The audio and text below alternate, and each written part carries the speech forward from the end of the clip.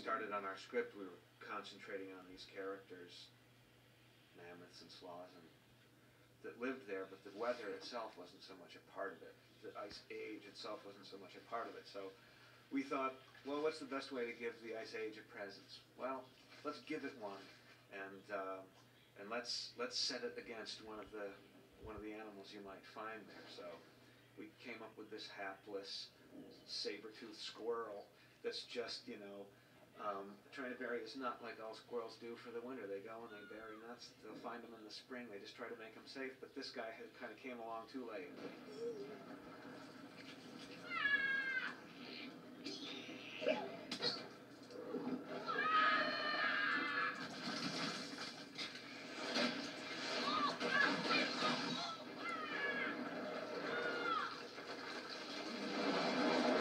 Ice Age